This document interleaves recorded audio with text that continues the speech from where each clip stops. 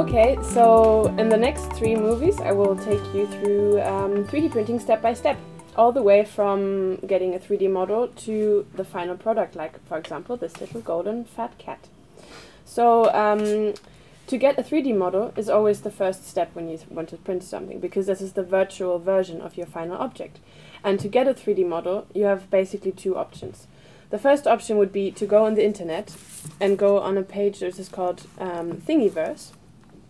There's more other pages, but this is one where people from all over the world can upload their self-made 3D models, and everybody can download and print and use them and change them as they please for free. So, for example, if we want to print a little cat here, we would go on the page, we type in cat, and take a look.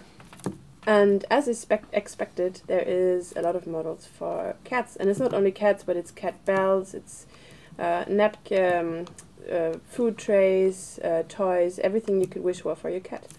But yeah, once you found what you want, you click on it. I chose this little fat one, and then you download this. And you don't need to do much more, because then you have the file ready, basically ready for putting into the program for the printer. So you don't need to worry about anything else.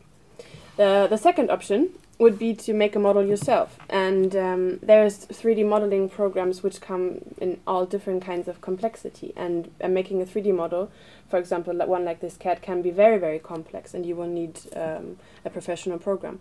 But there's also the program called Tinkercad. Tinkercad is an online program, so like in any other social network, you get an account, and then you can use the program online. So for example, you create a new design here, and then it's actually as simple as building with building blocks as a kid.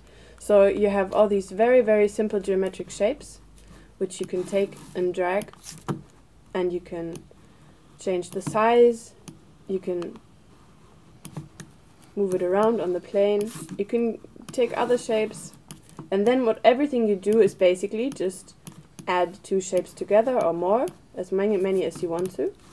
Or you can also subtract them from each other. So for example, if the cylinder is now a hole, and then you combine them with group, then you will have an object which consists of both, but one is a negative shape and the other is a positive shape. There's actually a really, really good tutorial, so when you get started with Tinkercad, you should do the tutorial first, and it will teach you everything. When you're done, you can just download for 3D printing whatever you made here, and it will have the same effect as with the cat on Tinkercad, on Thingiverse. So you press the STL, and you have it downloaded 3D model.